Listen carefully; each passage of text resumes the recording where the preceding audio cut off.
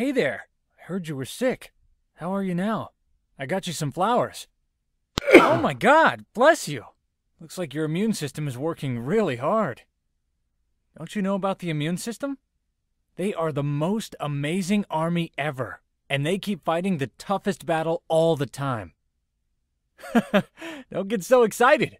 I'll tell you all about this amazing defense which our body has against bacteria and viruses. Let me first show you the world around you with a microscope. You see, our world is filled with lots of germs, yet we're usually healthy thanks to our immune system. The immune system is an army of organs, tissues, and cells that work together to keep you safe from these germs. These germs, viruses, bacteria, fungi, and parasites try to enter your body all the time. The immune system uses many tricks and weapons to keep them away and kill them. Your body has 3 levels of defense. The first are your skin and mucous membranes. Second is swelling or fever. And the third is the internal immune system. At the first level, your skin and the mucous membranes of your nose are the first barrier for these germs. It's not easy to get inside your body, covered with a waterproof, germ-proof, self-healing skin.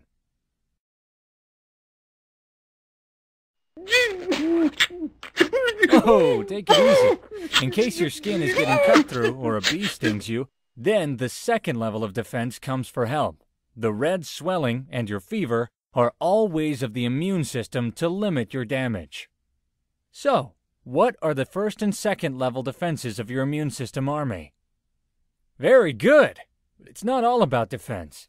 Even if the first and second level defense fails and a germ is able to get inside your body, then the third level of defense for your immune system starts working. When a virus invades your body, it tries to take your healthy cells and makes more copies of itself. This makes you feel sick. We must stop it. Your third level immune system follows a 3-point attack plan. It identifies the invaders, kills them, and then remembers them for future battles. So here is how it happens in the body. The first step is to identify them. Special cells called macrophages do this work. They surround the enemy and raise a flag to call the deadly attacking battalions. This flag indicates an antigen. This means there's an enemy cell which needs to be destroyed.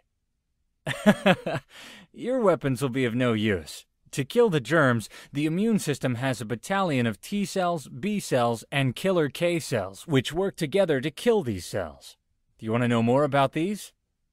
Then there are M cells, who remember the enemy viruses so that if they come next time, they are killed immediately. Do you want to know more about these? T cells are helper cells that recognize the antigen flag on the macrophage. They call out to their friends, the B cells. The B cells produce Y-shaped antibodies. These antibodies attach to the antigen and tag them for destruction. Kind of like a game of tag or catch that you play with your friends. Now it's easy for the killer K cells to destroy all the germs because they have been tagged by the T and B cells. Then comes the K cells. They will destroy all the germs. That was a lot of stuff to understand. Do you remember who are the fighters of our immune system army? Yes! There's still work left to do for the immune system.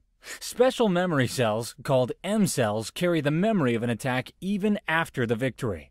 This makes our immune system better prepared for the next attack. Your immune system works hard to keep you healthy. Would you like to know how you can help it? Wash your hands frequently. Most germs enter your body through your hands. Get your vaccine injections on time. The vaccines help strengthen your immune systems against many dangerous diseases. Eat healthy, sleep nicely, and exercise regularly so your immune system has less to do.